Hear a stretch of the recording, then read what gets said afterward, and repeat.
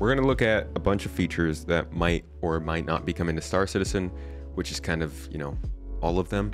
All right, distribution centers are kind of a big deal, but they actually started as these replacements for underground facilities. So this is what my video for this week is actually about. So you'll see this on the upcoming video if you watch it. Check this out. Let's talk about the original underground facilities. Now the problem was we made these originally for the CitizenCon presentation demo, and the time we had wasn't enough to kind of take the location where we wanted it to be.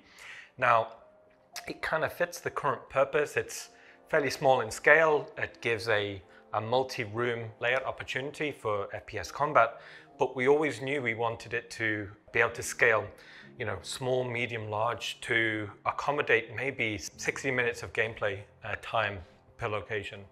Sounds familiar, right? So this was a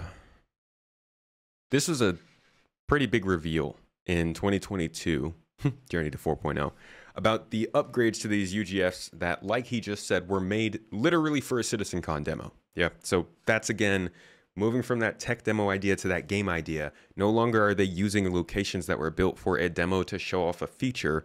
They're using locations that are built for an actual game to feature all the things that belong to a game. And that's a huge, I think, focus of 323 and of this whole year as a whole. Bees, he means the new places are supposed to be 60 minutes, not the old ones. Yeah, definitely not the old ones. So here's what those originally were going to look like as of 2022. So how do we go about designing a location archetype from the ground up? So what we do is we split the location into the core areas we want to visually develop. Now for underground facilities, the first thing we're looking at here is what we're calling Zone 1. So this is the presence on the landscape. So what we're looking at here Spoiler alert, and if you don't want the spoilers, you should watch the video because it's much better prepared than what I'm giving you now. But spoiler alert, this Zone 1 he's talking about is our distribution centers.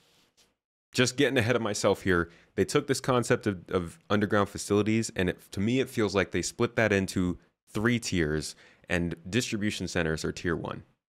I think they're going to add on to the bottom of distribution centers. They seem to be talking about that. They mentioned it in Star Citizen Live. So what you're going to see here is sort of the future of distribution centers that they gave us before. An example key art shot of what a medium-sized underground facility could look like. So dominant features that we're seeing here is a kind of a key spire. This is instantly where your player, you should be able to navigate towards. This could be like a corporate wing or an executive landing pad. You can also hear how a lot of people were annoyed by this kind of verbiage he's using here. But that's Ian's job. My man Ian, he's all art. He figures these things out and then they fill it with the gameplay, which is where we are now. This could be like a... But you hear him say, this could be. And a lot of people are like, Star Citizen. A bunch of this could be, a bunch of that could be. And it's kind of the art people's stuff. So and then moving down, it's very important to be able to get the landing pads or the landing hangars quite close to the facility because we wanted that experience as the player lands.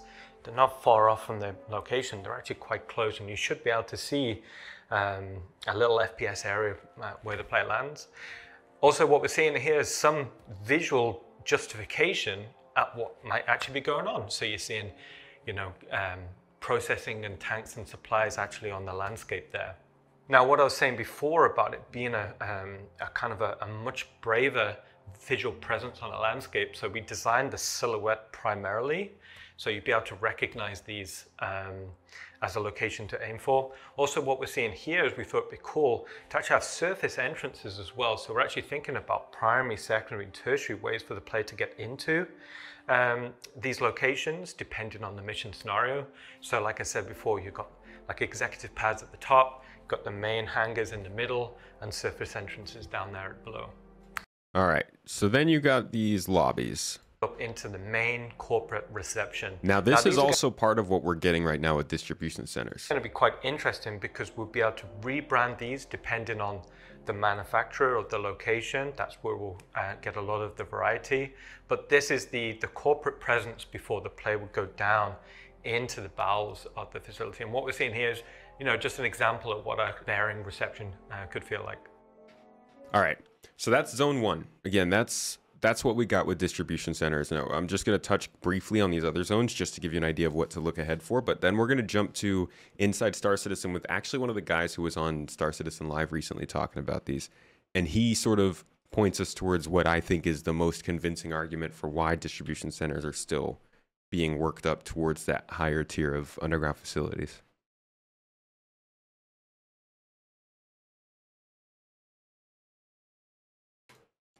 Come on now. So we played around with a few different ideas into this, and one of the things that we thought could be quite interesting is the elevator itself could be a mini play space. So what we're looking at here is control room idea quite early, what sort of scale vehicles there could be. Now ultimately we didn't go with this idea. It didn't really fit the art style that we wanted, but it had some pretty interesting ideas. So what we landed on here is something that we felt quite comfortable with. I always say this reminds me so much of the first level in Halo 2 when you're going down the elevator on that platform with the Mac cannon firing in the distance and you're fighting those new flying bugs for the first time. This looks so much like that to me. Now it's worth noting we're designing these as an archetype first in a utilitarian art style. In the future, we'll expand out and do other art style variants. So what we're seeing here is the control room overlooking the main warehouse floor, and then this elevator should be big and clear enough for the player. I'm on premium. That's where logistics will go YouTube Premium, so for the shouldn't be mattering. Itself, we wanted it to be its own play space. So on the top level, that's where containers will be shipped up and down. Maybe underneath it, there could be little nooks and crannies. All right, next up is the actual underground facility. This is the biggest part. These are the biggest parts of this whole idea of underground facilities, so I'm surprised. Like, it's just, the distribution centers are small compared to this, So the fact that these are the parts that aren't included yet means that there's a lot to come with these. Bowels of the facility. So these are going to be spaces that we've never really explored before. A lot of the locations in the game tend to be quite residential, but here we're going for something completely industrial. As a player, you want to feel like an ant almost to the location. The primary purpose is not for you to be walking around, so we dedicated spaces towards logistics, and we put kind of personnel walkways almost as a secondary element. So in this image, you're kind of seeing where big trucks could kind of go. But we've also got like little nooks and crannies for the player to kind of explore and go into. Now, as it being a location dedicated towards the moving of logistics, we wanted to explore and have fun with vehicles, right? So here we're seeing the mule kind of coming and going on one of these walkways. Maybe there's elevators. So on the right, what we're seeing is a ladder. So with all of these play spaces, as we were having fun and visually exploring, we always kept in mind of different ways for the player to traverse through the scene. Also, as part of that, we wanted to think about verticality. So not just a linear direction of traversal, but also ways in which we could go vertically. So maybe there's the concept of a cargo elevator within the corridor. So kind of similar to how you'd see on a character. They go pretty ham on this too. There's a radial motif. Now, with lot of stuff here. Subterranean, we wanted to always imply that there's a weight kind of pushing down. So this radial motif is the best load bearing. So as a design language, instantly was feeling quite right. Bored of traversing through the space. So what we're seeing here is a side view to kind of explain how that process. So on the left, we've come in from the corridor. So on the top, we're seeing the primary route through, and we're seeing the bottom route coming in as well. So this is how, again, we're going to try and keep verticality as a traversal motif in mind. Now, going from a large corridor set to... All right. Final part of this is the part that's kind of... Oh, no, actually, I forgot there's even more here. Actually, no, I guess these are the lower sections. This is kind of the surprising part of the whole thing. This is where the cave systems that they've been developing start to come into play. idea. We thought these data racks are actually submerged for cooling in a base of water. We thought also it'd be cool if there's a cause and effect. So if the player solves a puzzle to go from it being below water to above water. So again, ways in which we can kind of spark ideas or conversations with design about interesting opportunities. And then lastly, Zone 4. Now, it wouldn't be a missed opportunity if we didn't go into some sort of organic locations as part of the underground facility. So this could be excavation zones or areas where it'd been abandoned. This could lead into cave networks. This was something we had quite a bit of fun with. So how do we actually take the player from being in this fairly well-established industrial location to a cave? There needs to be some form of transition period. So we came up with ideas about how we'd see excavation equipment, or, you know, with the roads kind of peter out. And as part of the roads, you know, maybe we can do some pretty cool...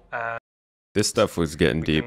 This was going to be, they really want to have, they've actually said it already, distribution centers is supposed to be a center of multiple types of gameplay. So mining, possibly refining, cargo hauling, and combat. And this is where the mining would be coming in. Different types of geology, but maybe we're introducing some form of liquid. So depending on the location, maybe it's on a certain planet, there could be like underground rivers, underground lakes, maybe it's lava, maybe it's acidic. And also if we're describing these locations as maybe some are more abandoned, we could start to showcase how nature slowly started to take over. This also would introduce some pretty cool opportunities. So also, let's go back to the release view now. Or actually the, come in here drowning me out. Let's go back to the deliverables and check out underground facilities. Underground facilities had 142 weeks of work, starting all the way back in early 2021. Now, this doesn't mean it was all this time straight. They could have taken breaks, they could have worked on other stuff, but the amount of time in total that they had at least written down here is 141 weeks, ending at the end of last year. That kind of lines up with that switchover they've had from these locations to distribution centers. I don't know if they have those on. They don't have distribution centers on the deliverable view.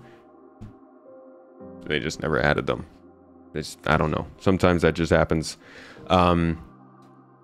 But over time, they updated us a couple more times about this. Check this out. This one is quite telling. Sandbox 2, and we're working on the revamped underground facilities, which you saw at CitizenCon. Come on now. Now, this is the guy who was in Star Citizen Live a couple weeks ago talking about distribution centers. So when we're in the stage of very early on in development, it's about kind of iterating quickly, getting into the editor, getting feedback on what we're doing, playing the location as a complete thing as fast as possible. Because only when we see things in context of what they're going to be, can we really make actual great decisions on what it is we're making. And this is a collaboration between art and design, mission content, the directors are involved. It's just molding the beast into something tangible, which we can then take into our planning stage. All right, surface structure. Jump forward. So here's what we were just talking about in the previous episode. You got zone 1 that he's going over here. This is basically, he's talking about distribution centers. Need work doing to it or not, they can read it for themselves here. This is great because it gives us a big overview of what's required for the location. And it also means that we can break it down into kind of content packs. So our tier 0 is everything that we would need to release this into the universe with some variation. Our tiers after that kind of our additional content, which might flesh out some of the UGFs or give it a new theme or that kind of thing. So some of the rooms that are in production at the moment, let's just skip over to them. So this looks like one whole thing. It's actually 2 things. So it's the surface structure, which is this guy in the middle. So you can tell we've gotten this, surrounding or we're getting this. You know, how do you actually get there? We've also got our physical elevator spaces. So if we go from the top, this is where you trundle down into the UGF on a lovely diagonal elevator. That's actually the part that hasn't, this is not. This is in the UGF. So if you come forward here, this is where they kind of lay out all the different tiers. I don't think we're getting a tier 0, honestly. I think this is more a tier 1 than anything. But it's, again, it's only that first zone. We're not getting the second, third, or fourth zones. How many designers, but it shows how they're broken up. How many total days for a sprint, blah, blah, blah. Adib, how you doing? And that gives us our kind of ballpark figure to go with, to begin with. I think I might have to retake this. No. You're doing good. At what point do we ignore all? At what point do we ignore all this? Okay, so it's all great having all of this, and it gives us a really good plan to begin with going forwards. But as you probably know, game development isn't really a concrete process. You can have all the numbers in the world, but you'll still have things that kind of crop up out of nowhere. That is what game development really is. Like my hair? From this point now, we can get back I use the new character customizer. We can start fleshing out these rooms. We can start doing these overlays. We can start finding the variety and really bringing these new underground facilities to life. The new underground facilities. All right. Underground facilities, underground facilities, underground facilities. Sandbox they keep getting called underground facilities. But then we jump forward to CitizenCon of 2023. And suddenly we get this. In grey box, so just keep that in mind. Sandbox 2, and I'm the product owner for the distribution centers. Before we delve into, I'll put my slide on for a start. Before we delve into it, everything that you're going to see is currently in grey box, so just keep that in mind. So, these distribution centers, what are they? Well, first off, they're the biggest location we have on the ground outside of landing zones. The reason why they're so big is intentional. We wanted them to accommodate as much world and mission-based gameplay as possible. Each location supports multiple landing pads and hangars, making them accessible to as many players as possible at any one time. There's even a road network to support transit from the planet's surface, into the main building and to any berth ships. So every distribution center will be owned by a faction, depending on the faction. All right. And the rest of this we mostly know, but that's your basic introduction to what the heck these are and why they're here. We are getting this first zone, this first sort of exterior area along with that interior administration area we saw, as well as like a little extra zone that's not quite that full underground location. It's just more of like a cargo area, but I'll show you what they've shown us so far here.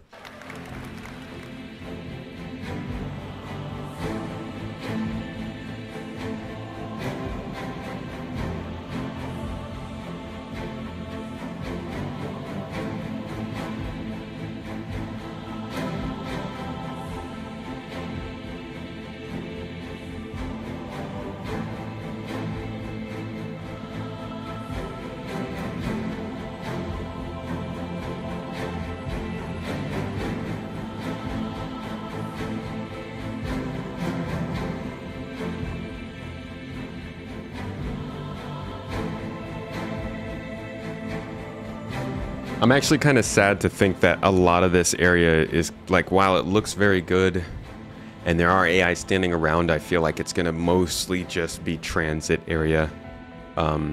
As big as the scale of these buildings are, it's probably going to be mostly what's inside that matters. They said they're going to run a couple missions outside, but I don't know how much that's going to scale up. At least not anytime particularly soon.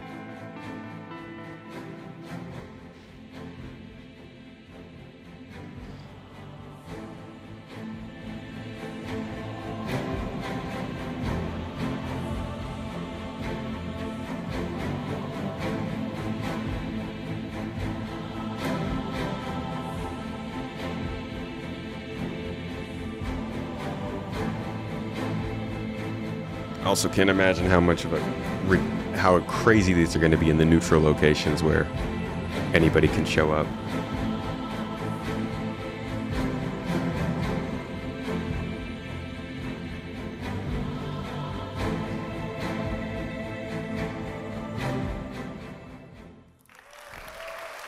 Thank you. So to talk you through the corporate spaces at these locations, please welcome Ray and Rick to the stage.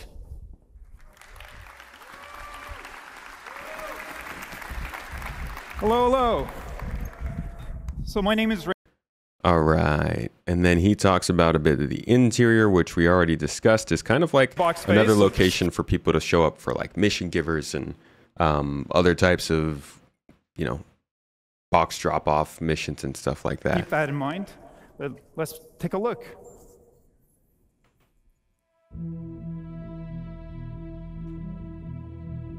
I believe the friendly ones will have green zones. And the green zones are temporary. The green zones are only there because the reputation and security system can't back up players yet. But the idea is that there will be no armistice zones. There will be only defenses that the game offers and consequences for things that keep players out of these locations if they're not meant to be there. That can be however successful it might be. The devs can always tune the game as much as they need to if things don't work out, but that's the kind of the goal.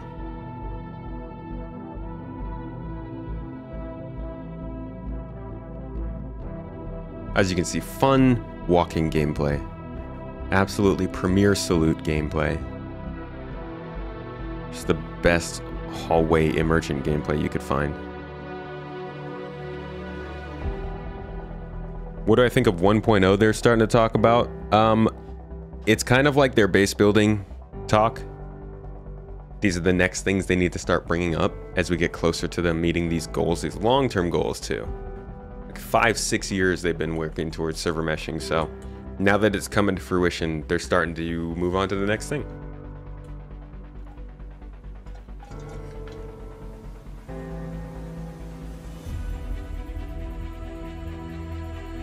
All right, that doesn't really show too much, but you get an idea of what it is. Now, that's distribution centers. We've talked enough about that. Let's talk about a different location that has been getting worked on, but hasn't been touched on for a while. Building interiors. 148 weeks of work ending at about the same time as UGFs means whatever may have happened with these now. You know, we saw what just happened with UGFs. They changed a lot and became distribution centers. Maybe building interiors are completely different from what they are when they introduced us to them, but I'm going to show you what they did introduce us to, and you can kind of pick what you think it might show up being. This is, again, probably a post 4.0 location. This is one of the furthest out locations I think we have actual footage and coverage of so far. This is very much more of a end game kind of initiative, I think, for them, and building out cities and larger locations. And if I could find it, maybe I could show it to you. So don't get super excited about this coming soon, but I do think it's in development still.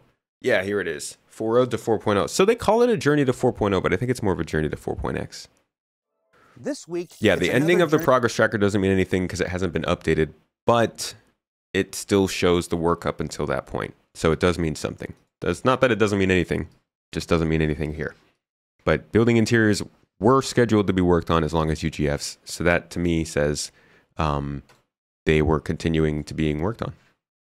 They were not dropped after this episode. So this is, I'm going to again do the same thing we did with the UGFs, kind of look at why they're doing this, and then we'll jump through the different sections of what it includes.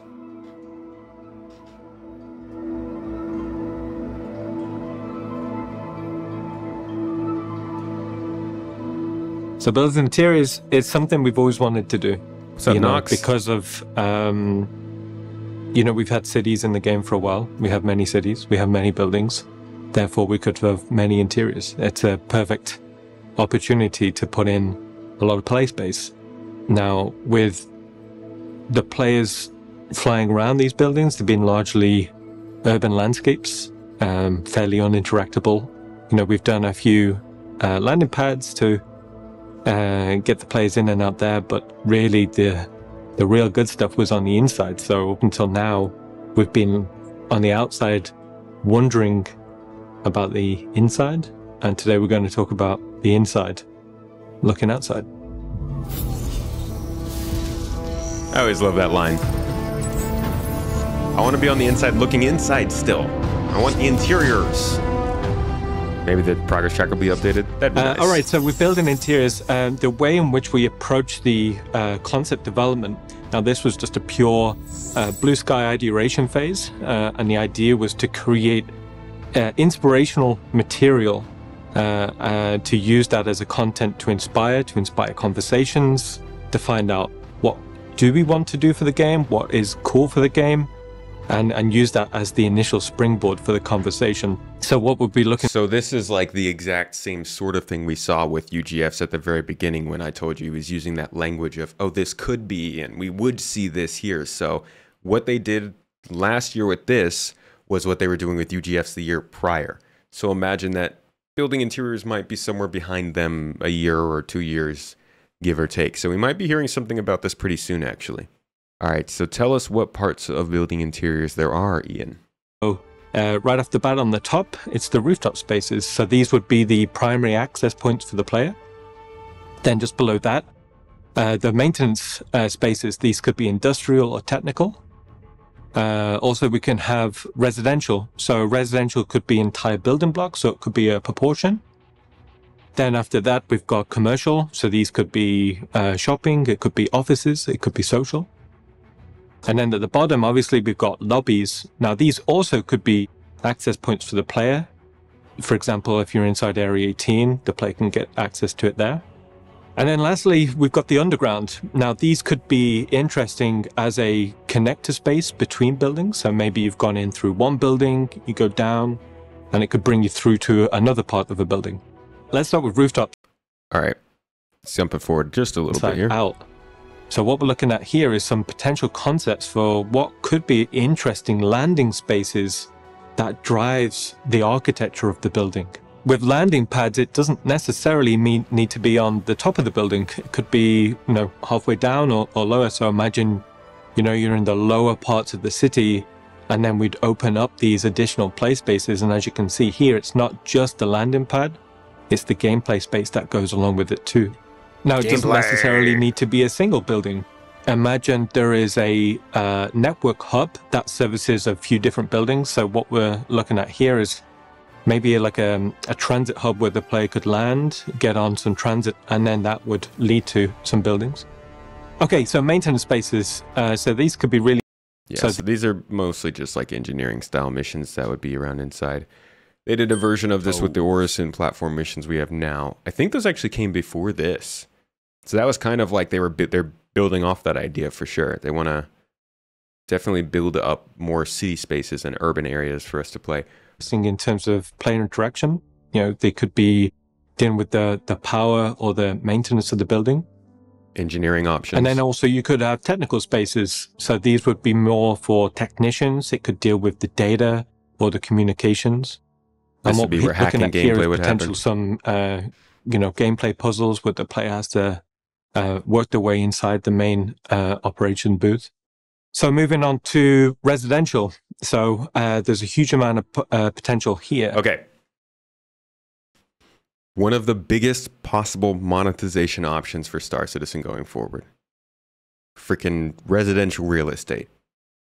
Space stations with beautiful views, cities in the center of the galaxy, any kind of thing that would make these things seem cooler in sci-fi books or movies or TV shows, that's monetizable. Like that, they can charge extra money for that, yeah? Now, I'm not saying they should go all out and start charging money for apartments, but I am saying that's an option.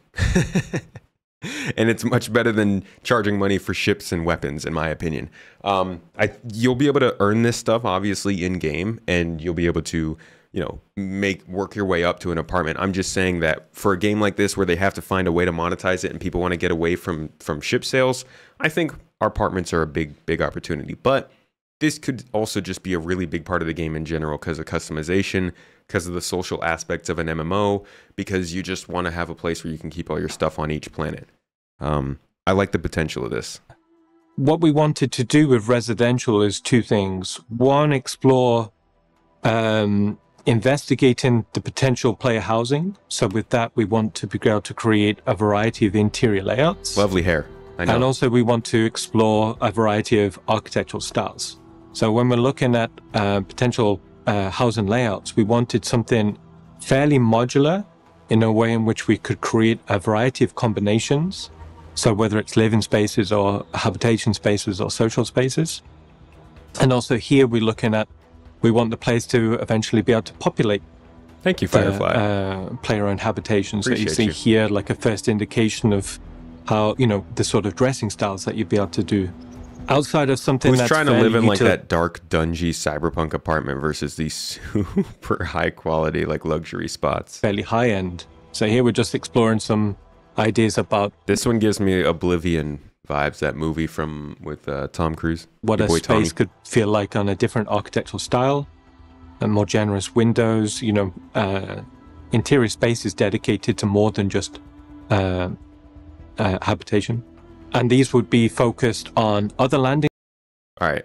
And then you've got like commercial stuff, work, cubicle It folks. means we can look at areas that are more gameplay focused outside of player habitation. So when we're talking about these could be office blocks, these could be corporate owned. Inside here, there could be corporate wings, there could be manufacturing, there could be office spaces. And what we try to think about with these, it's more than just a flat room. There should be advanced traversal, it should be multi-tiered. So outside of the commercial office, As Marcus said, there's going to be a lot of wasted space in these areas. These areas are going to be mostly walking space, right? But there's a lot of atmosphere and world building that goes into this that I think will be important. these are going to be access points to the player, but also we can do more than just a standard foyer that we're seeing in the game right now. So this sort of space we're seeing here is imagine wasted there's might an not be the right underground transit network, and that transit station feeds a network of building lobbies. So these could be social spaces, these could be really good combat spaces. They could have access to mini restaurants or bars or facilities. And we're just showing that in a variety of art styles. So one's a fairly low end, one could be fairly high end, but the infrastructure is the same. So And then my favorite part, the underground. it means we can access a whole area of play space that doesn't need to be contained inside the building. So within the lobby, we want the player to start to traverse down into these spaces, and these could be underground transit networks. They could be abandoned underground transit networks. This then could drive potential racing opportunities. So when we was doing this, we thought, oh, it'd be really cool. Like, what would it look like if there's an underground street race going on there? Also, Yes, there could please. be traversal opportunities. Like See, this is like, what if this could connect to caves? What if this could connect to the underground facilities we were just talking about? Like, how much scalability is this if these locations show up next to each other? How far could they really go with this 2, 4, 8, 15 years down the line? I mean, I know that's insane, all right? Don't get me wrong. I'm not trying to say this is something that shouldn't be here for 15 years, but like, I'm pretty sure RuneScape just celebrated 20 years. World of Warcraft is on track for that. EVE, Star Wars Galaxies, if it didn't get killed, would still be around. There's tons of games that are going to last 20 years, especially now. People are actually building games to last that long. You don't think Fortnite's going to be around in 20 years? Yeah, it might not. I don't know. But like, the idea of this getting updates 15 years from now doesn't blow my mind, or doesn't, like, it's not a surprise to me. So I do wonder how this stuff could be utilized that long from now. Like I said before, if the player wanted to go into one building, down, and then through, and then up into another building, what would that traversal network be like? Especially if we're thinking about if it's an older part of the underground of a city, maybe it's less used, you know, people have built up. That would instantly inspire a whole bunch of traversal and investigation missions there. Or maybe there's an old aqueduct. All right. Today, honestly, has been... I was going to go over features, but today feels mainly like a locations update, so I'm going to keep with the trend. Let's talk about space stations. Space stations are another... We're kind of going through all the archetypes of oh, I guess that is a pretty good idea for what this could be. a look at every archetype in Star Citizen. We touched on underground facilities. We just look at bunkers. Let's look at space stations. They're a bit rough. Not gonna lie, space stations are a little bit disappointing in Star Citizen right now, but they have some decent plans for them. We've seen what they've been doing with Pyro. I'm not gonna go all the way back to like the things they've said about space stations way back in the day, but they have a lot of plans for the branding and the way that people understand space stations through scale and through design. And you can go all the way back to this panel, Star Citizen, CitizenCon 2021, where they kind of started to introduce this new form of what they wanted from space stations. Here was our introduction to this new idea for space stations. Now, this isn't for everything. This is mainly for Pyro, but I think it does still lend some credence to the direction they're going and how extreme they want to make everything look at sort jump of points. branded. They've evolved quite a bit since last time you saw them. Enjoy the rest of the show. Thanks, Jake. So one of the things that players will first probably come across when they come into the Pyro system is the space station. You know, it was discovered a long time ago. It was sort of deemed uninhabitable because it was just too dangerous with that variable flare star going on. So they kind of utilized the system for resources, and then when they kind of tapped out, they just sort of left, and that's when all the sort of squatters came in. So there's sort of older infrastructure built to sustain kind of the mining activities and the gas harvesting and stuff like that, but you know, they just basically left, and then other populations started to slowly move into the system, criminals, squatters, survivors, and whatever, and start to kind of take over what was left behind. Which gives us some unique gameplay comparatively to Stanton and the space stations there. So with Pyro, since they're in such disrepair, some of them are inhabited, some of them are completely abandoned, and then She took my hair. so players can go and explore. They can go and see It's hot in here 'cause my hair is hot. there, whether it's been hit by an asteroid, or if it's there was some sort of conflict there before. But you'll be able to go and explore the different decks. Yo, Abdi, much love to you, dude. Hope you're having a good day. Be able to go and meet new people, meet the frontier lifestyle, enjoy it. Okay, so before we go to the inside of the stations, we're going to jump now to Eric, and he's going to go in a bit more detail, the concept development process taken when looking at the exteriors. Hi, I'm Eric Gagnon, Principal Concept Artist on Star Citizen. The goal of that initial step of sketch development is to create something not invited. Dangerous, damaged by asteroids, and surrounded by floating debris. Hiding place for outlaw, looks old, decrepit. Lawless, no security force here. Approach at your own risk. Industrial look, messy, but not abandoned. Some parts are wrecked, but under repair and raw looking.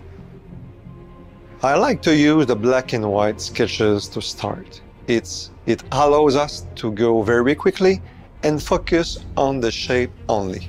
We then try to play with a touch of color to define more of the commercial port platform. We try different schemes to remind us of the whole look with a rusty vibe and brown tones. Adding a touch of light and some context around the sketch allows to see the scale of things and properly view the silhouette. We expand on the idea to play with the Let me step forward to more of the function of this, because there's actually some really interesting stuff they talk about here. Concept phase. The design stuff is good, and again, I think it does say a lot about the direction they're going, especially because we're gonna touch on other types of stations. They're really talking about outlaw stations here, but we're gonna have service stations that are just for refueling. We're gonna have stations that are just meant for like little shops and parts. We're gonna have stations that are supposed to be full-on malls. The way that we have stations right now is kind of the way that UGFs are. They're just there to be there. They were there made for a specific thing, and they have a whole system of these things that they're going to replace them with. Again, we'll touch on that in a little bit. Some of this previous stuff from CitizenCon last year, we'll go into that. Right now, we're going to go from the outside, and we're going to jump to the interior.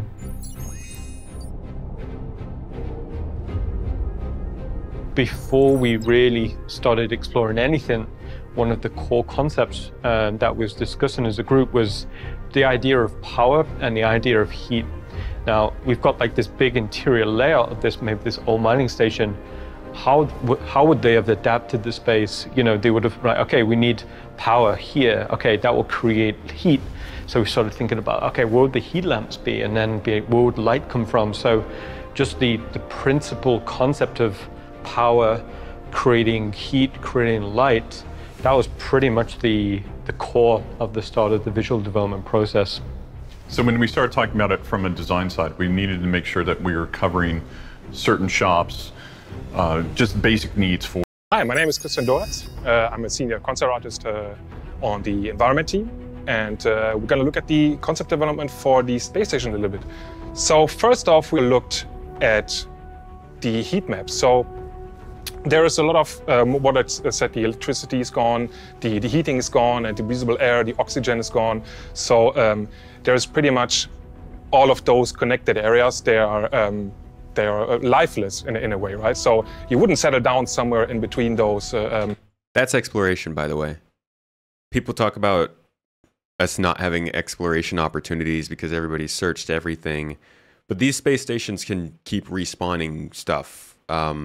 NPCs, maybe non-human NPCs, loot, treasures, little missions, things that you can do to go off into these cold distances and like turn power back on. We're actually going to look at abandoned space stations in a few minutes here, and you'll see that there's a lot of opportunities for not just some combat engagements, but like restarting power and getting things booted back up to maybe get some special reward.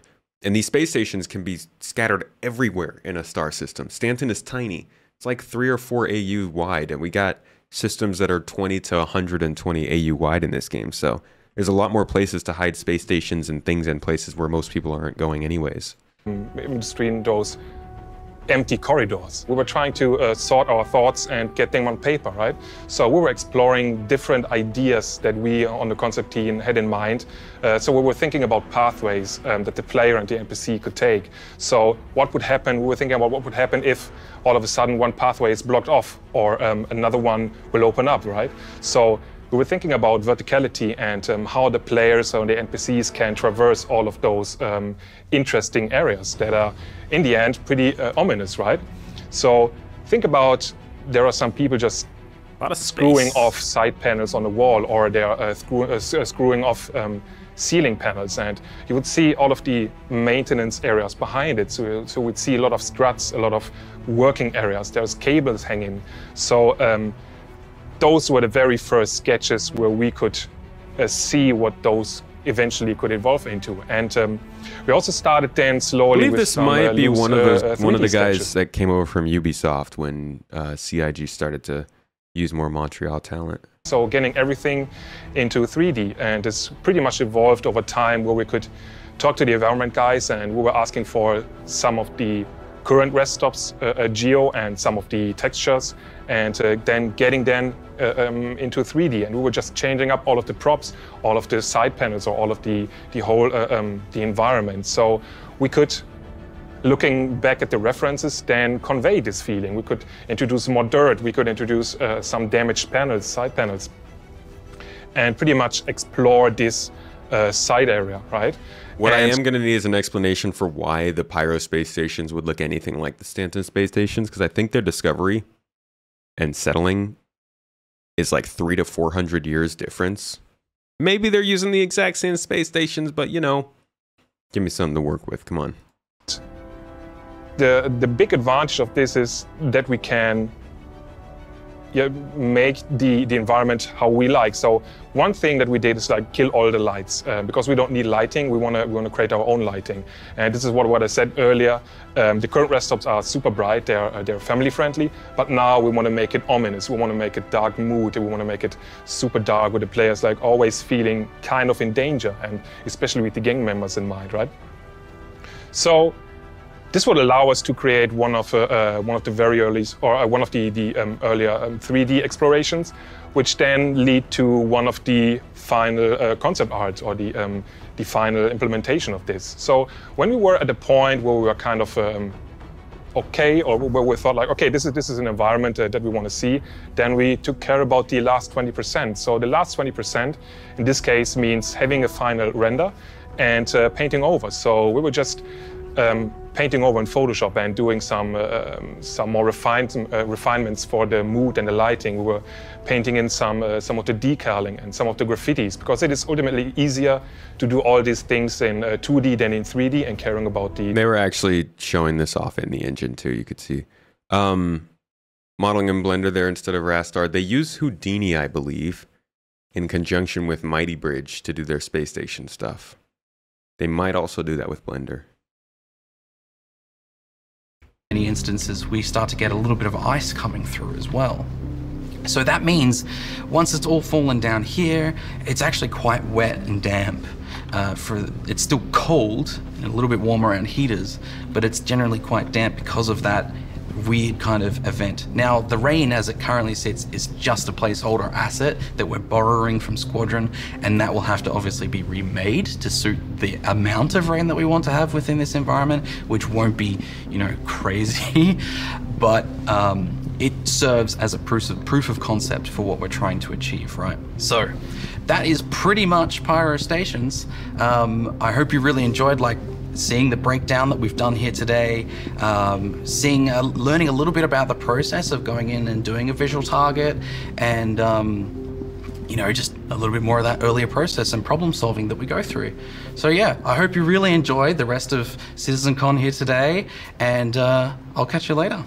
Cool, thanks, All Josh. right. So that's space stations as we were hearing about them. What was that, 2021? Here is a jump forward to 2023. And a look at what they're doing with space stations now and how they're going to change our interactions with them. Archetypes and gameplay to support new and interesting experiences. Aside from the social aspects, there is gameplay and exploration on the location. Sorry, that was loud. I've hoped you had a chance to play the demo over the past couple of days. I know I've spoken to a few of you. It's pretty good, right?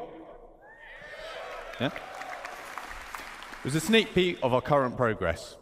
Let's kick off with an overview of the Pyro system. For the Pyro system release, we plan on 6... All right, we don't need to go over all of Pyro. Let's go to specifically space stations. Here we go.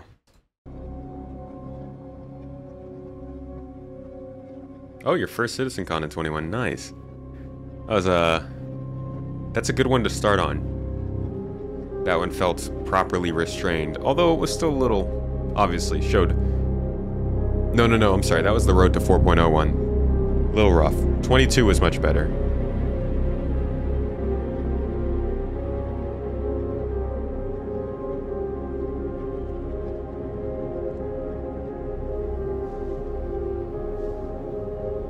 So they really stuck with this theme of concentrated heat and kind of abandoned corridors.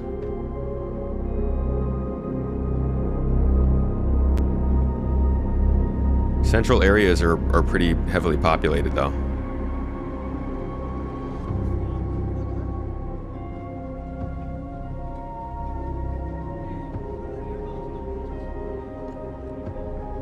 Verticality. Here's some engineering gameplay options. Thank you. So to create a richer experience from rundown stations, we have 3 key points. So increased reputation gives you access to new areas, unique gear, and mission givers. It also relates to basic functions such as the hub clinics, which need at least a neutral standing with their owners. Combat can take place anywhere, including social areas. Numerous options for environment traversal and enhanced environmental interactions. We aim to include new substation areas such as the workers area, lower deck, and maintenance areas. More environment interactivity and interconnection between areas.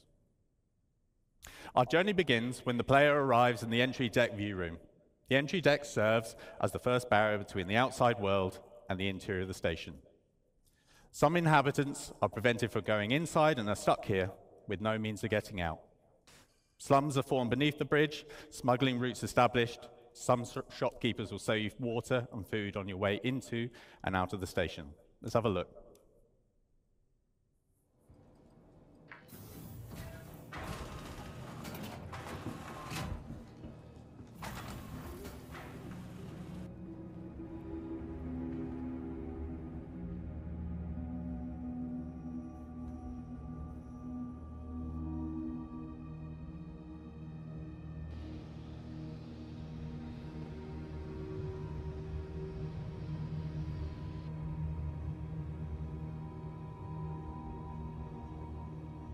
The alternative traversal stuff is pretty nice. I actually didn't see this when I was playing this part.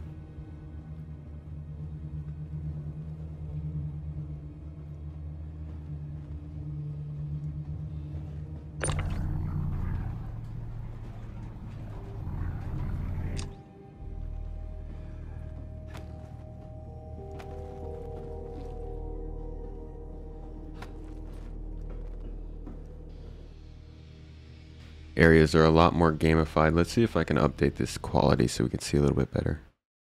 Come on, work with me. Giveaway is still going, by the way, guys. Mustang Alpha game package. If you or your friend is looking to get into Star Citizen, exclamation point giveaway will make the link pop up. Get entered. It's not too long. Just a thank you for everybody helping us get back on our feet.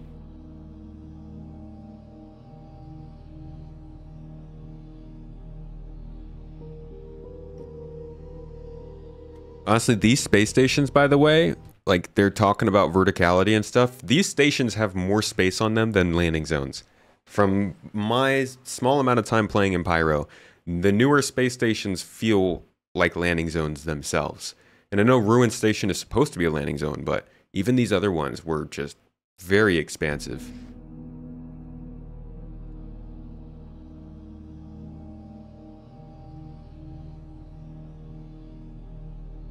How are Echo and Frenchie doing? I'm sure quite lovely. Echo's in here, enjoying his cotton candy milk, I believe.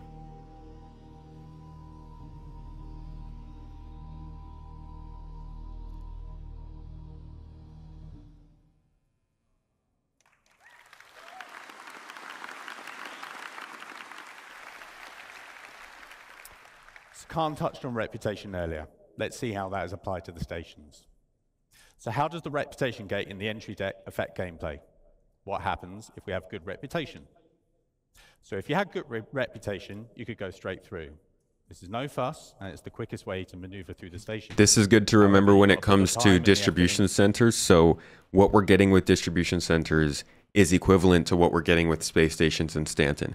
But at some point, both distribution centers, or whatever they turn into, and space stations will turn into what he's about to talk to here, which is a system that's basically entirely controlled by reputation and allows you to go places or not go places depending on who you work for or against. What happens if you neutral reputation? So you might be waved through, maybe you have to pay a bribe, and you don't want to pay, so you're going to have to find an alternate pathing. Or you're going to have to build up your reputation. If you have bad reputation, and for all you naughty ones out there, I know some of you exist, this applies to you. In short, you're going to have a tough time, but you have options. So stealth via other pathways might be one of those options. You build your reputation up from scratch, or you could probably fight. Let's focus on those alternate pathways. The modules in the station are broken up into good rep with the faction. Areas. As with the other location archetypes, we define these spaces as secondary or tertiary routes, as opposed to the more official primary paths. Most modules are interconnected with vents and maintenance shafts. These reward the players with infiltration and exploration paths, as well as potential loot. So what alternative routes exist to enter this, access the station? We'll offer the opportunity to access the station through multiple EVA points on the exterior. Yo, this is... I am surprised to see this. I don't think I could pull it up. It's a pretty old clip where they showed this off. Maybe I have it in my files, but I really doubt that. In fact, I don't think I have my files locally on this machine. They're all on my other machine. There was a very, very, very old Around the Verse. We looked at it recently, I think. I don't remember when. And they showed the progress that they were making on these. Oh, I feel like I could probably find it. I don't know what episode it's going to be on. I don't think we would be able to find it. But there were some EVA access hatches they were making for space stations years and years ago. Pretty cool to see it coming back here. Anyways, enough of that distraction. Gives you the choice on how to tackle missions and reputation issues. These alternative entries allow the player to circumvent the ATC loop completely. Useful for when your reputation with the owners would normally prevent you from going through more official ways. So this is equivalent to those underground sneak-ins they talked about with building interiors. They're setting these up for all the archetypes. The spaces that provide content aligned or against the owners of the station.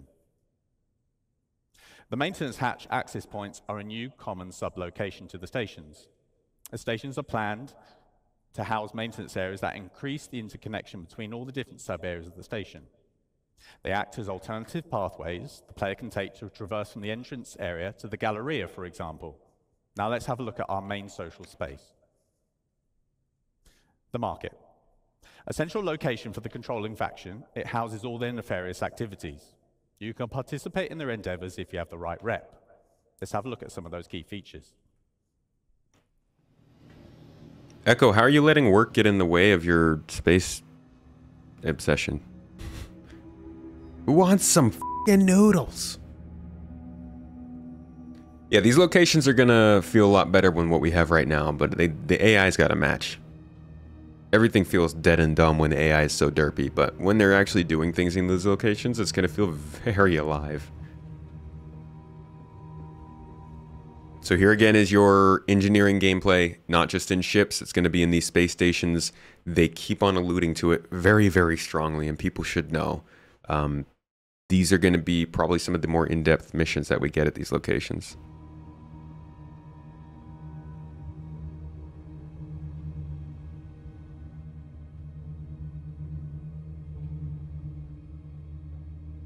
Work is also your space obsession. That is fair, Echo.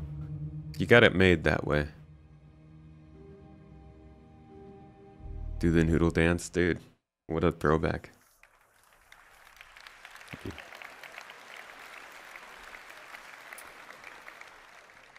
So the market is a social hub and a good example of mixing social and gameplay space, as mentioned by Khan earlier.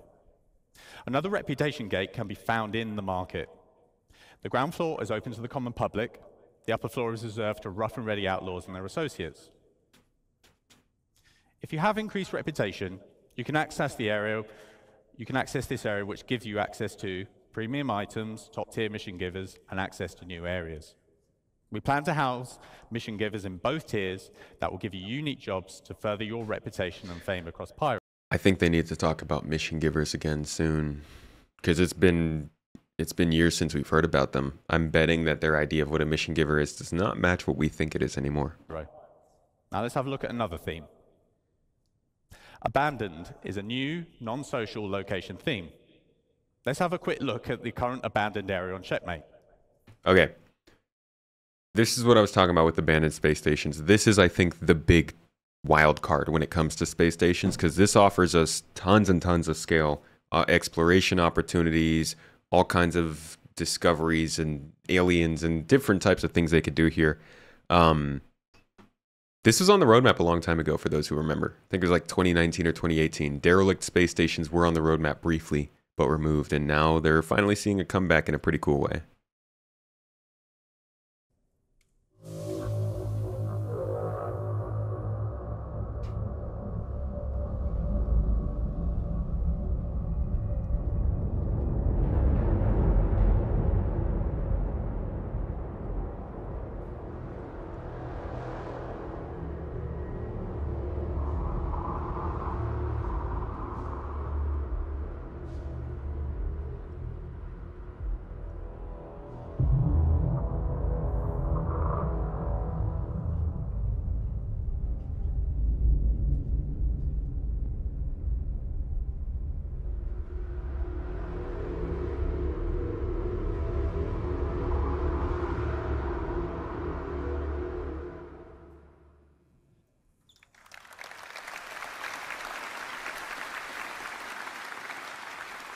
Thank you. So we have entire abandoned stations as separate locations. On top of that, there are abandoned areas within the rundown stations, much like the ones you probably see in the demo. There will be around 15 of these around the Pyro system. These are accessible through airlocks and breaches or other means. We aim to enhance all the space locations with a lot more gameplay content. Interestingly, if you go back to the beginning, he says there's going to be, what, 26 space stations in total? That's too difficult. Jump point stations that connect for Stanton and future systems such as Magnus. Rest stop stations are either in rundown or abandoned states. Okay. So he's saying there are 15 abandoned or rundown stations, I think, or 15 abandoned stations. I'm not sure, but 15 of the 26 might be abandoned, which means only 11 could be offering actual services. So when you hear them say that there are 26 space stations, remember, some of those space stations aren't actually doing anything for you. They just offer more game space. It's basically just taking space and making it game. Game space. All right, I don't think this is going to load the rest of the way for us, but we kind of touched completely on space stations. The last archetype of location for us to look at, could have just stayed in that same video for it, are towns or outposts. I don't really know what to call them anymore. They're two different things because on one hand, outposts are like a couple of buildings that you might find somewhere off in a planet, but on the other hand, 6 outposts together make a town. So it seems like they're sort of melding this group, but they started it out as outposts that we know in Stanton, and then we even saw the colonialism outposts coming along for a few years, and now they're really bringing this up to scale with the rest of Star Citizen, and they're introducing what seem to be full-on towns that people can visit that are supposed to mimic like cities and distribution centers and space stations. So here's that sort of fourth archetype we've got. Eddie, I'm an assistant art director on Star Citizen for locations. Before we start, I'd like to mention that all of the footage we're about to see comes from our current stable builds. So all of that beautiful tech, all of those features that we've seen in the last 2 days is coming from our tech development builds. Now, all those features are going to make their way to you, of course, eventually.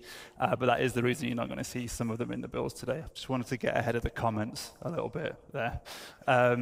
So with that said, what am I going to be talking about? Well, I'm really excited to show you that the hard work that the Sandbox One team have been doing to expand our new outpost locations. I'm going to start by going over how we've expanded the library and what that means we can now achieve with the new locations, and then how we achieve that variety from the library by categorizing our locations into both archetypes and themes, and what that means for you as a player. So, I don't know if you remember this, but at SitCon in 2021, we showed this new style of outpost for the first time. Now, at this point, we had our art style locked in. We'd worked on our library of content to the point where we could make smaller locations like this one, but with a limited amount of variety between each one. And this is what that library of modules looked like at that point. We'd established our main building modules, as well as some of our larger buildings, and a number of smaller secondary and dressing and standalone modules.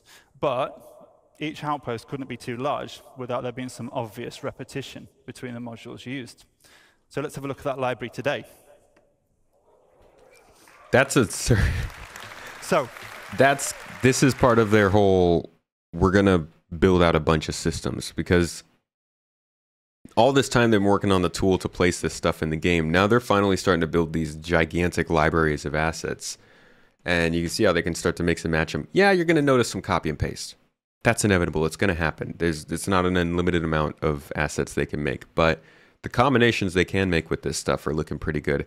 And, you know, throw on different factions and themes like abandoned or pirate-based or more corporate-based. And then also the fact that this is more outlaw-focused colonialism, but you've also got utilitarian, high-tech, postmodern, Henoistic styles of these outposts. So there's plenty of variety that'll be, but for now it is probably going to be a little bit repeaty. So, in order to achieve that greater visual and design delta between each outpost and have them not feel like exact clones of one another, we've massively expanded our module library in terms of breadth and depth. And what I mean that, we go broad by making more modules with different purposes, and we go deep by creating multiple thematic overlays for each of those modules as well. And I'll go into what that means a little bit in a minute. But the challenge of a sandbox location like this, as you can see, it's not about building a single unique location. That can be quite straightforward, to be fair. It's about giving our artists and designers the building blocks, the affordance to build multiple locations that all feel somewhat different, even if they do share that same basic DNA. So it's about creating both the ingredients at the same time as the recipes, and making sure all of those flavors work in harmony with one another for both visuals and gameplay. So every individual part has to take into consideration all of those design philosophies. So every single module has to take into consideration those design philosophies that Khan mentioned. But we also have to make sure that they work with those same principles when an artist or a designer combines them into any one of a number of different layouts. So the more ingredients we have to work with, the more recipes we can create. But with that complexity comes the challenge of keeping everything harmonious. So we like to think we've done a pretty good job with that. But that's me. This is the part where they kind of turned it from outposts into towns. This expanded library, we've been able to increase the individual location size because there's less of that obvious repetition between buildings within any single location. And we can't really call some of these large locations outposts anymore. They become something more like settlements and imply a larger and more established community. Now, as a player, it will mean a lot more to explore and do at any single individual location with a localized and personal feeling mission types that might see you moving around a single settlement to complete objectives. Or That's also something that they've been talking about with distribution centers. Personal, localized gameplay. Again, something they also introduced with these new space stations that we saw in the Pyro demo. Localized missions that take place in that one location. All of these location updates are including the same things across different mediums, and it's becoming pretty clear they're all kind of in line with each other. Mission types that might see you moving around a single settlement to complete objectives, or doing short hop missions between clusters of settlements on a single planet. So you might head up to a ridge to repair some wind turbines. You could counter an outlaw attack from a neighboring outpost, or on the opposite side you might be stealing or destroying vehicles for the criminal gang that you're working for. But in the art department, we always say, show, don't tell. So let's stop looking at slides and let's have a look at some of the locations in game.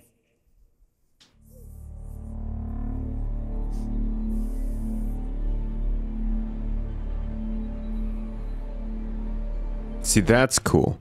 The fact that they have these locations and they're not way out here, but you can see there's like a clear, maybe a kilometer distance between the two. So you could have delivery missions in between the two, or some kind of interesting objectives that require you to drive across rather than fly.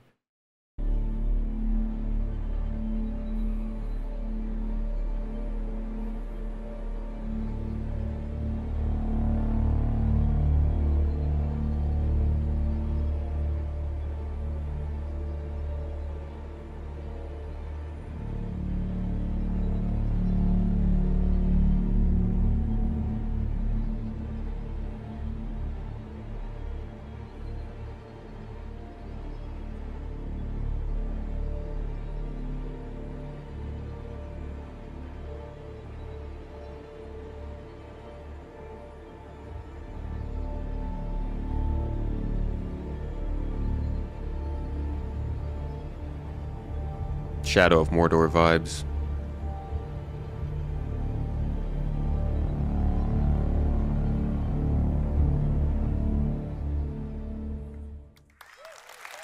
Thank you. All right, this part's actually pretty important, so we'll listen to this too. So what flavors of Outpost did we just see there? Well, we categorize them in two different ways, as I said, and then we mix and match those categories together to provide that variation. Now, the first and primary category is the archetype, and they provide that core gameplay hook and define the main function of a settlement. So scrapyards have a landing pit module for repairs and refueling. Mining operations can have a refinery module and ore extractors for resource and commodity trading. And trading posts themselves allow a broader range of item purchases through the dedicated trade building module. And I mentioned earlier some more like general mission types that you might find that would be agnostic of archetype. And the archetypes themselves reflect that primary gameplay function of a settlement, but there's also a middle layer. Of course, we don't want these locations to just be a glorified shop or repair station. So there's to be more secondary activities to do locally to an outpost that are also defined by its archetype. So you may find scrapyards can offer salvage-related gameplay and missions. Trading posts can also offer delivery missions or hauling and cargo gameplay, and farms can offer crops and fauna as resources for gathering or trading. So With archetypes as our primary category, in addition, we mix in a secondary category, and these are the thematic overlays. Now, at the moment, we have two main themes. Internally, we call these independent and outlaw. So themes offer additional variation on top of the archetypes to inform the look and feel of a location, not just visually, but which people you'll interact with there, how they'll respond to you based on your rep, what types of missions you'll have available to take on. So themes don't change the fundamental architecture of a space or the archetype of a location, but they do drastically alter the mood and feel, as well as altering the gameplay experience significantly. And again, let's take a look at the first of our themes, our independent theme. Sig! You didn't get the Senbei notification, dude?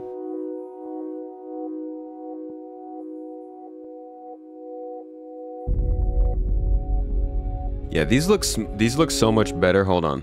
Let's just get a quick early update on what these looked like when they first introduced them to us. It was around that same time when they first introduced those space stations to us. A lot of this stuff, guys, it correlates to each other. They had a lot of these things kind of start up in earnest in 2020 and 21, and they're really coming around now in 24 altogether. Not all together, but a lot of them. But this large, beautiful, archway here kind of signifies, the main entrance, the primary entrance to the main social module. I think the air look great. Fits in with the art style beautifully. The team did a great job on this. And then we've seen the concept art previously in the day, and then here you can see it translated in game, and I think it absolutely looks fantastic. The radial forms, is quite special to this art style. All right. You can see how that. So that's what it looked like back then, but you can see they've gotten a little denser, a little more detailed since then. A lot more props and things hanging around to make it seem more full, appealing to the eyes.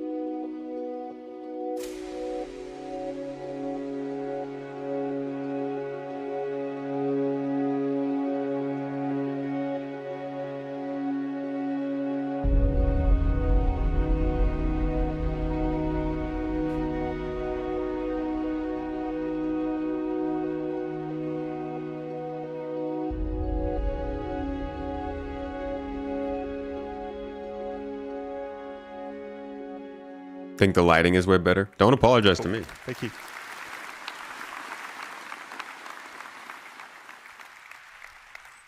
So, as a neutral player, the independent theme presents a much more social, visual, and gameplay experience. The primary visual read across both themes, you won giveaway, so right? Across both outlaw and independent, comes from those common architectural forms, and they're generally all more rounded and soft in shape, and the building manufacture techniques are more robust. Again, remember what he's talking about this. This is just the colonialism outpost style. I can't wait to see what happens when they do this whole settlement thing for utilitarian outposts. That'll be cool. The building manufacture techniques are more robust and primitive, with single-story dwellings built from stucco and bare metal. Stucco. But for this theme specifically, we use soft textiles, warm lighting and color palettes, foliage, decoration, that layer on top of those utilitarian structures to give that sense of home.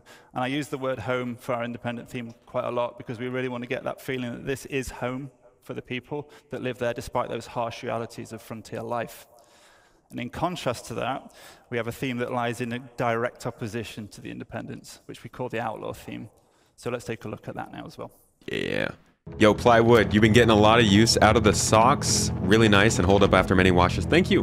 We put a lot of work into the design of those and picking the company that made them. Glad you've been enjoying them, dude. Keep your toes warm with our custom tomato socks if you want to help support us, folks. exclamation point, toes, I believe.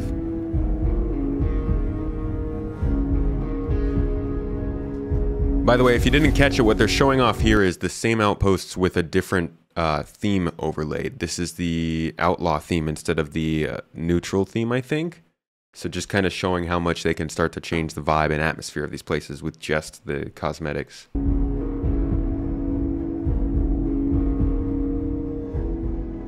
I thought it was toes. Is it not socks?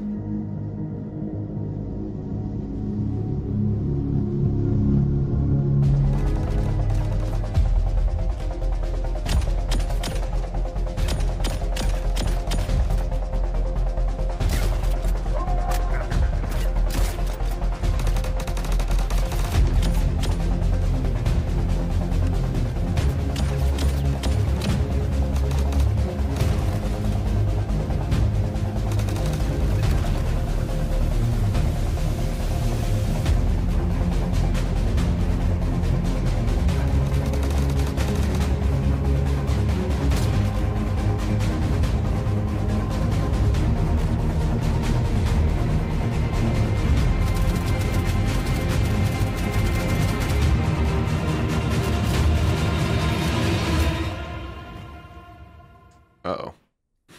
That never ends well. So the Outlaw theme tells that story of these once functional settlements being completely overrun by the various criminal elements that inhabit the system. And visually, we have themes of a regressed and subverted civilization. So we layer on top of the architecture these spiked and aggressive forms, and we have aggressive squalid spikes, living arrangements, and lighting comes from fires or oh my God, poorly maintained fixtures. Some spaces are going to be recognizable as deformed versions of the Jay, thank you for the sub. Appreciate you. 2 months. Hope you're enjoying the streams. independent theme, but some have been completely changed to more nefarious purposes. And while both themes employ all of the various alternative pathing and traversal considerations that Khan detailed just earlier, the outlaw spaces are weighted more towards combat. But just because these spaces are more dangerous and the experience can be more combative, that doesn't mean that the archetype of the outpost is lost. So if you as a player choose to be a criminal working up your rep with a headhunter gang, you'd be welcome at the trading posts and you'd be able to buy and sell items or take on missions. But you probably won't then be very welcome at the independent themed locations, and that's where you'd get your combat experiences. So while the outlaw theme looks very different, the functionality of those archetypes still remain. And again, reputation. I've talked about the kinds of outposts we've been hard at work on, and I hope you've enjoyed checking them out over the last 2 days in the Pyro demo. It's really made me very pleased to see people playing our content at last, so thank you for that. But where are we heading from here? Well, I hope it should be obvious that we're going to get these out for the first Pyro release. We still have some final optimization and polish passes to do across the whole library. And then we're also going to be expanding the amount of these locations throughout Pyro and beyond. And our tools allow us to do that very quickly now. And we've got the library as well to do it. And the new outposts are not limited to the Pyro system. They're completely system agnostic, so you can expect to see these outposts in other systems as well. And of course, we're going to look to add more ingredients, more of those modules to the library as well, to further expand the variety and depth you'll be able to see at these new locations. We want to encourage more on-foot gameplay within a small ecosystem of a planet. Yes, please. That more localized and personal feeling experience. That's something we need that so much more. I'm glad that they're saying that with basically all of these locations now. Our goal with these locations, as with many of the others we're going to hear about today, is to continue to work on the gameplay so that every location offers a rich playground to explore. And I guess I'd like to finish just by thanking everyone for listening today. It's really great to see you all. I'm going to pass you over to Nick, who's going to talk about some locations that are coming in the nearer future. Thank you. And those locations are basically the derelict settlements that are kind of like taking the Stanton version of what we just saw for Pyro, but these aren't necessarily the full-on settlements like those colonialism outposts. These are more actual derelicts. They're made of trash and stuff, so they're not as significant a location, and I think something that'll fit in Not necessarily where these settlements that we just looked at would fit in, but they're still adding into the ground locations. But I think we can include these in the outpost archetype that we just looked at. Let me present you the new derelict settlement.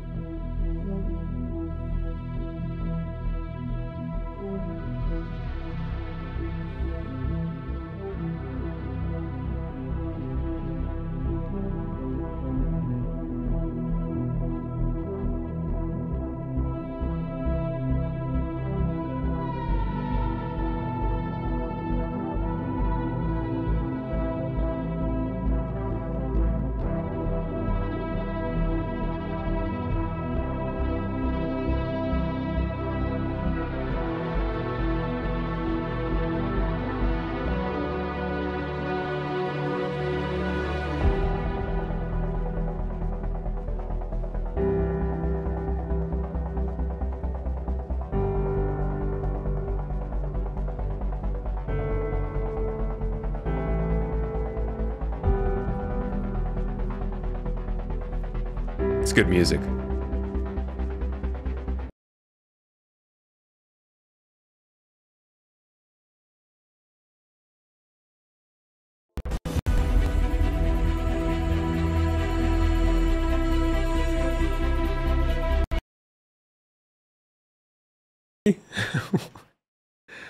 Okay, I'm back. That's really strange. I just lost all audio for a second.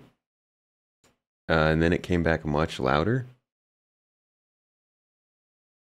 Again, this is, oh my gosh, this is what happens when you use a computer you don't usually use. You guys all hear me, right? We're all good? I'm assuming since you said us two, you heard that happen. Looks like we're all back though. That was weird. Let me make sure I'm not too loud now.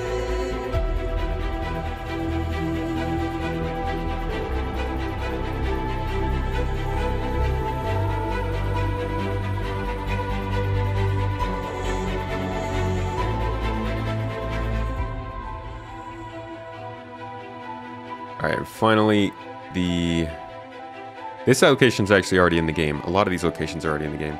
Yeah, I'm a bit louder now. Not sure why that... There we go. I think it just reset my whole Go XLR.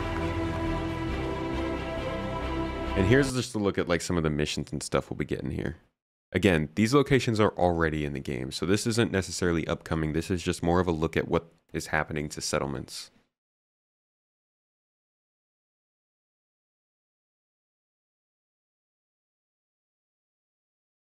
If it runs. Oh, man.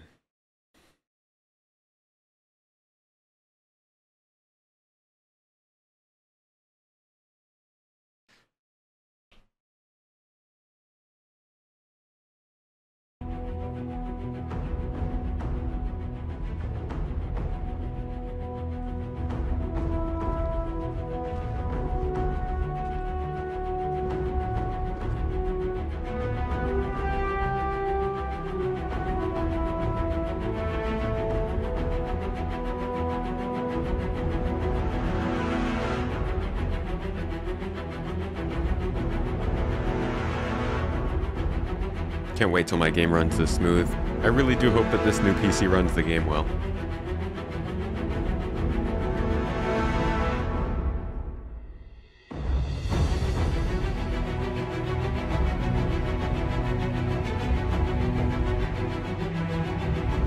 See, if this includes, I really could just do a box mission. Like if it's just a go to this outpost and pick this up kind of thing, and there's enough stuff at that outpost to interest things like shopping opportunities, maybe other NPCs to run into and get like a little task from, maybe even a little bit of loot or something to visit nearby the outpost. All those things would be enough for me to be like, yeah, I'll run a cargo box mission because I know I'll get more out of it than just flying to a place and getting a box. But a lot of those extra things need to be built into the game using some of these systems like engineering and reputation. And the AI, yeah, Christian. Because look at him even here. They're just standing there. This is what we know of AI. That networking system really needs to come in and help us out here.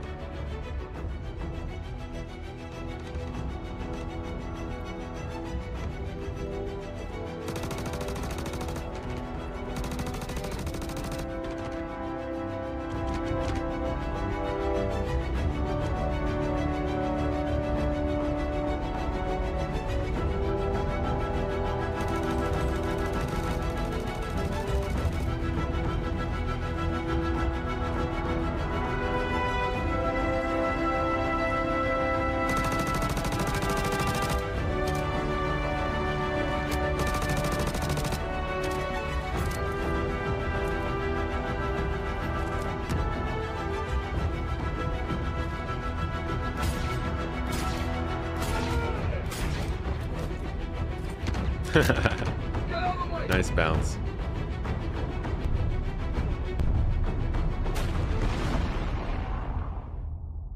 So that's settlements. And that really kind of answers, I think, the biggest question of like, why are we getting towns and settlements? Why are we getting these very distinct new types of locations? And it's because of the same reason we're getting everything else that's going on with the game right now. There's a lot shifting to make it more game-like, to make it more of something that people can play long-term and not just test features out. And these locations, all of them are being prepared in very similar ways. Reputation, danger levels, archetypes, themes, localized gameplay, and the ability to link into some of these other missions we're doing. It's feeling good, guys. Locations have been doing great ever since Montreal jumped in, but now all the gameplay is kind of starting to catch up, so I think we're going to have some really interesting stuff to get involved with towards the end of the year. This started out as a review of upcoming features, and I'm sorry, but we got distracted. It ended up becoming basically just a look at locations and how they're changing, and I think it was actually a pretty good little deep dive kind of mini walkthrough, because the way these locations are changing is going to change how we play.